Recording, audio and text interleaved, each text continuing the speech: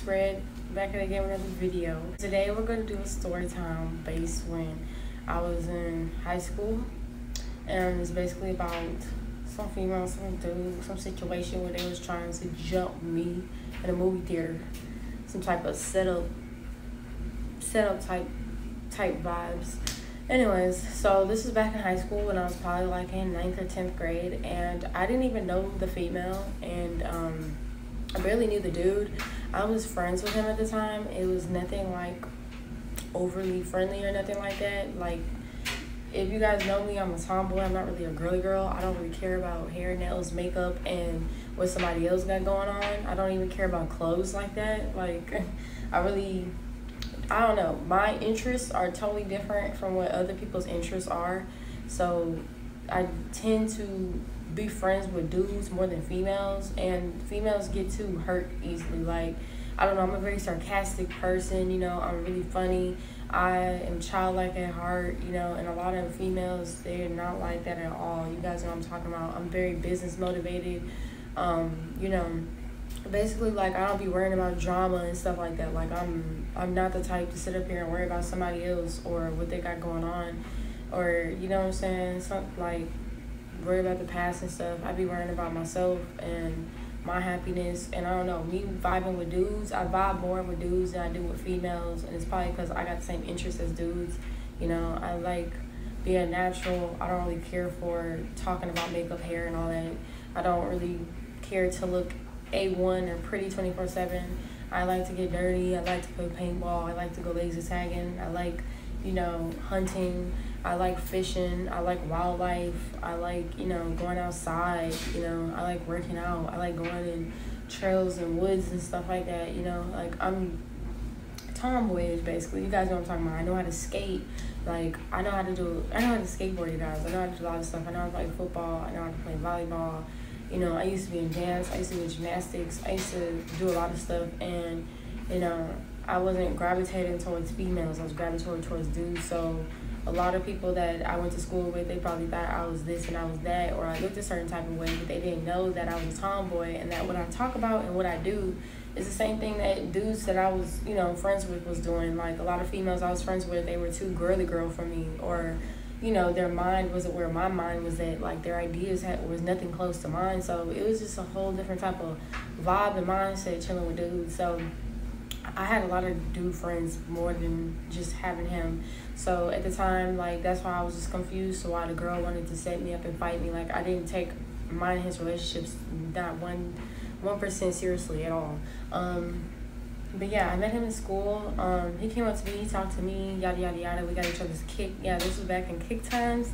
So whenever it was kicking, we only kicked for probably about a day or two or something like that. And that's whenever I got some weird messages saying for us to hang out at the movies. And like I said, like, I just got his kick. I don't know him like that, and I'm not the type to hang out with people, especially during that time. Like, my people were very strict, so I could not go out wherever I wanted to go. I couldn't do what I wanted to do. So I wasn't chilling with him at all, regardless of what he was asking me. But I think I did say I was gonna go, and I never replied to him after that, because it seemed too forced to me. For you to meet me and then, like, a couple days later you want to hang out with me, it seems forced. So that's what I was thinking back then, regardless. But I'm happy that my intuition served me right, you guys, because his girlfriend, you feel me, was friends with my best friend. So my best friend came to me and she told me, oh, she don't know that we're best friends and shit. So she came and told me that she was trying to set you up, and she was texting you last night saying to go meet at the mall and at the movies and all this type of stuff, and how she was going to set you up and he wasn't even going to be there. And I was like, that was my washing machine, you guys. So I was just like, that's crazy as heck. Like, I'm sorry, you guys, but for somebody to set you up and they don't even know you or your name or even know your relation towards, you know what I'm saying, your supposed boyfriend or whatever, like, what are you doing? Like, I never sent him no flirtatious messages or nothing. Like, I'm the type where I'm platonic. If I know I don't want somebody and I know I don't want to be with somebody, friends with benefits or not, even significant other, I know how to, have people. I know how to build a wall, basically. I know how to let people know their place. Like, most of the people that I don't even talk to no more, I cut them off. But they sitting over here acting like I cut them off. It's just funny. So that's why I was like, he didn't know his place and that girl didn't know his place. Like, it's sad that whatever he told his girl, it escalated because I was like, you're doing too much. And after that, he never talked to me again. I used to see him in the hallways, and he would just act like he wasn't looking at me. And I was like, that's funny. And it was just, I don't know, it's just funny to me overall because the fact that, you know, whatever lies you told your girlfriend, you did too much. And I didn't even want to mess around with you like that. Like, people are crazy to sit here and act like I want to mess around with you. If I never said it out of my mouth, then clearly I don't want to. Like, stop having these assumptions of me. So, yeah. So yeah, you guys be wary of who you're talking to because people got baggage, and what I mean by baggage is you don't know who else they're talking to or among or anything like that to where they could be putting you in extra drama that they got already going on. I don't got time for that. You know what I'm saying? I got better stuff to worry about. Like, I have a house, you guys. I got like a car. I got a phone. I got TV. I got Wi-Fi.